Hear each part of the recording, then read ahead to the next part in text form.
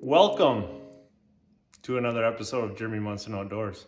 Today is more of a, or this evening I should say, is more of a tutorial on how to clean fish, panfish specifically, with an electric fillet knife. I've had people ask me, how do you clean your fish? So here's a good time to show you guys how I do it, okay, because some people are just stuck with the old fillet knife with the doing it by hand. I've used the electric knife so much, I would never go back to the old way. My workstation right over there. Stay tuned. All right. As you can see here, I have the Bubba cordless electric knife with the lithium ion battery. So I've seen people say that they don't like using these knives, and I would say I'm in the same boat, especially with cleaning panfish, because they're just way too aggressive. As you can see, look at how sharp those teeth are. And when you're dealing with delicate skin, on especially crappies, sunnies too, you can't mess up too much. But I love the tested and tried and true Mr. Twister blades. Look at how those blades are a lot finer than the Bubba ones. And then you say, well, Jeremy, do they even fit in the knife? Yes, they do. Just take them like this and they slide right in. Perfect. Now we can get to work. As you can see, I have one crappie right here, good eater size one, and then one bluegill. I'm gonna do one of each so that you guys can see the difference between a bluegill and a crappie.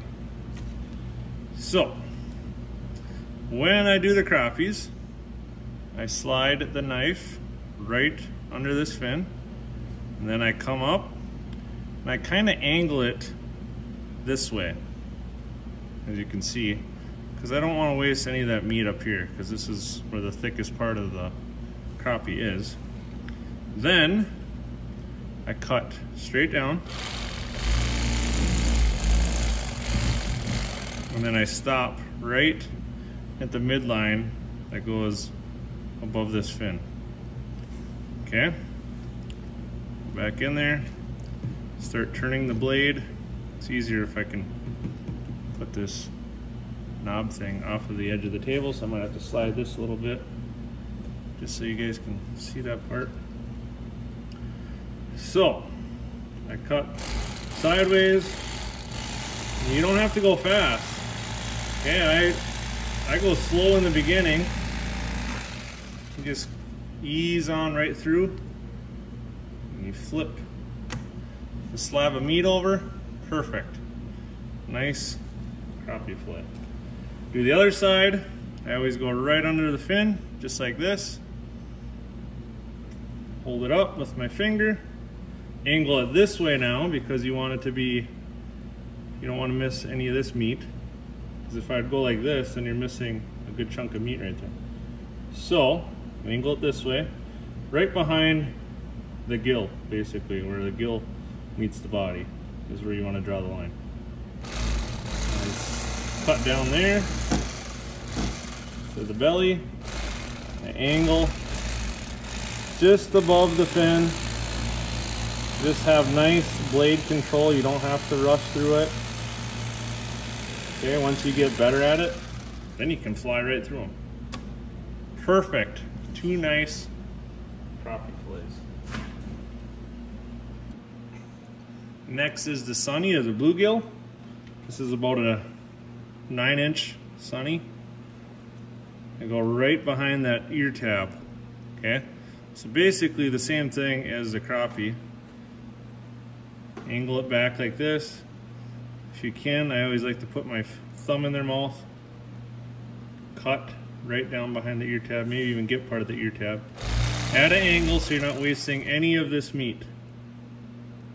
Okay, start down, just like that. Make sure you get down to the midsection. Then I angle my blade. Like I said before, throttle control. You don't have to rush through it.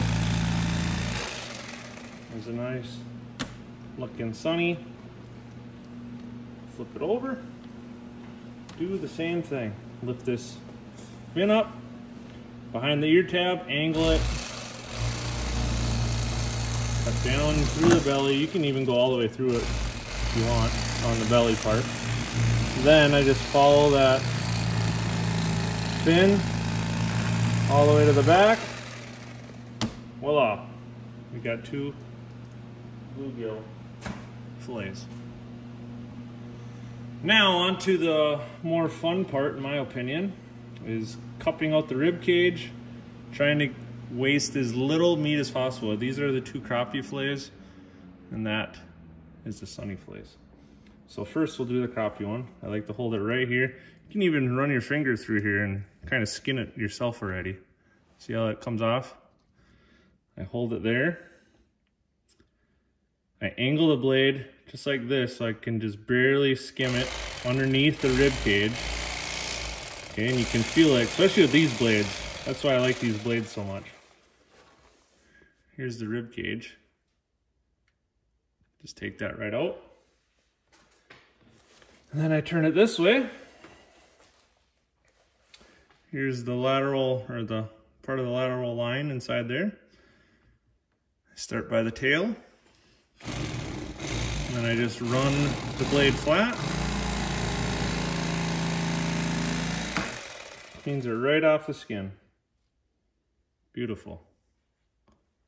That's a nice looking fillet.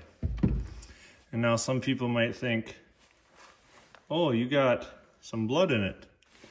Well, I put it in salt water and leave it sit in the fridge for at least a day. You can see right here how thin that is right to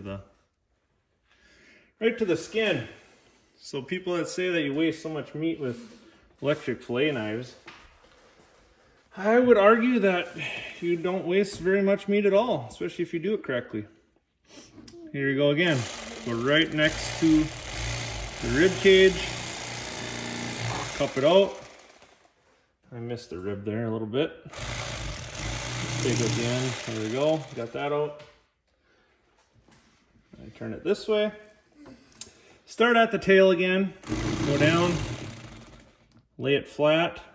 Put 2 fingers on there. You can even use a fork. I know some people that use a fork and stab it in the tail area so it doesn't move on you. And here we go again. Another nice crappie fillet.